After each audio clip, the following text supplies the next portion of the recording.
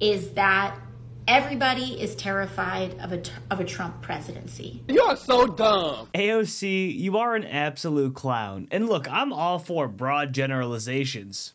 We make those claims all the time. But to say something like, everybody's scared of a Donald Trump presidency, delegitimizes about half or more of the entire population of the United States. And honestly, what I said is false, because even people who don't like Donald Trump aren't afraid of Donald Trump.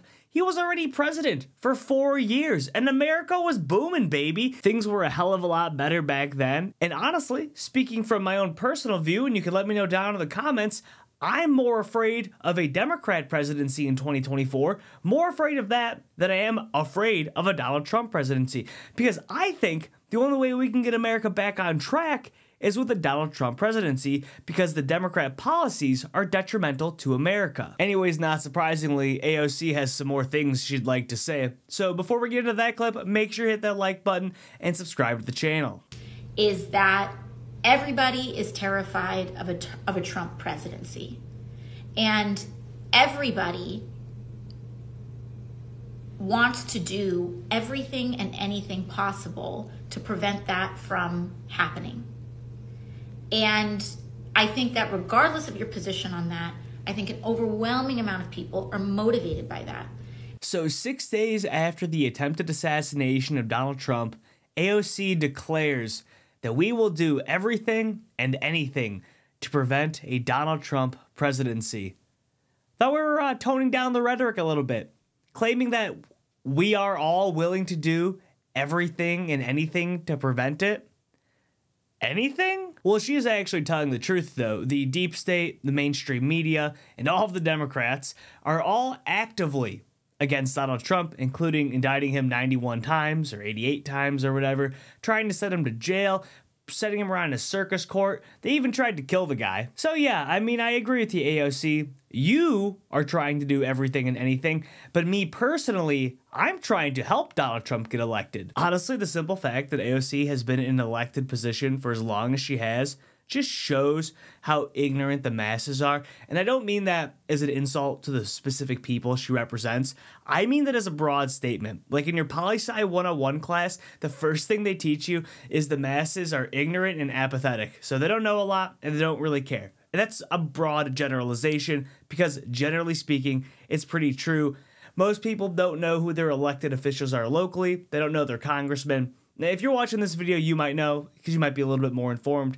But the average person, they're not that informed. Because could you imagine being legitimately informed about AOC, following her, watching her, see what she's advocating for, and then thinking to yourself, wow, this is an honest, trustworthy, good candidate? No, you can't. I have another clip I'm going to show you that is pretty dumb. And I think it's equally as dumb as I feel that AOC is dumb.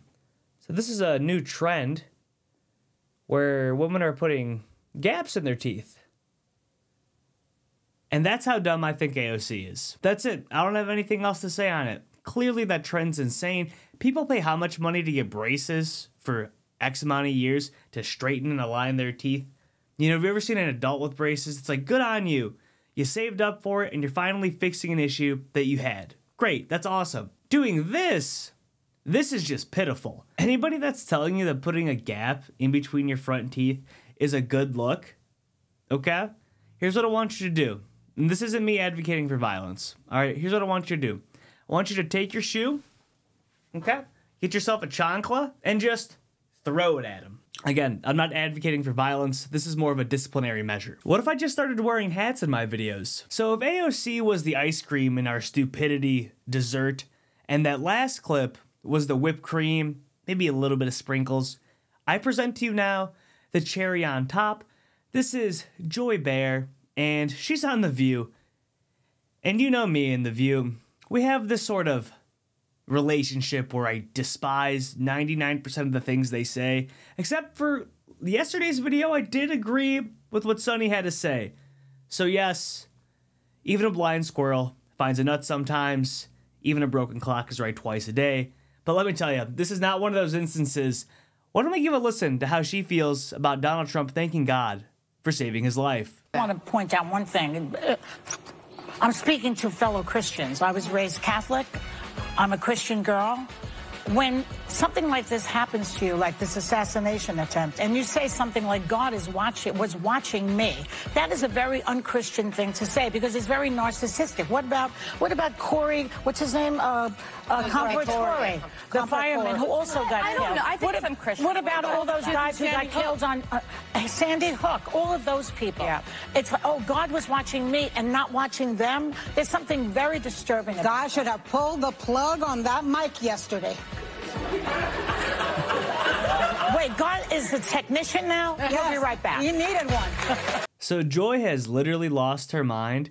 I think anybody, even people who maybe don't believe in God or they're agnostic, they think there's a God, but they're not specifically worshiping a specific God. If they have a life or death situation presented to them, it's very normal and natural, and it is a Christian thing, to thank God. It's the opposite of being a narcissist. She said it's so narcissistic for you to thank God for being alive. It's the opposite of being narcissist. It's not, I am almighty and powerful and nothing can stop me. It is, I know that I could easily be smited within a second. And I almost did. But thanks to the glory of God, I'm here today. And then she tries to connect it to the Sandy Hook shooting. So where was God then?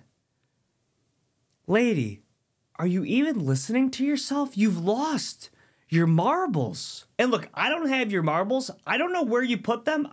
I'm not quite sure you had any marbles to begin with. But even if you did have a couple of marbles at some point, I think they're all gone. I know they're all gone. So Joy, please go find your marbles. And then the lady at the end there, she mentioned how they should have pulled the plug on his microphone or something like that. You could tell they tried to get out of that situation really quick because she was kind of blurring some lines there between pulling the mic being a metaphor and a reality. That metaphor being for, you know, similar to the attempted assassination. Regardless, the people on the left are absolutely bonkers. So I decided to kind of match that energy today. And honestly, it didn't really, this is just my wardrobe. This is just how I look sometimes. Regardless, my name is Beans. Thank you for watching the Daily Beans. You have a blessed day now.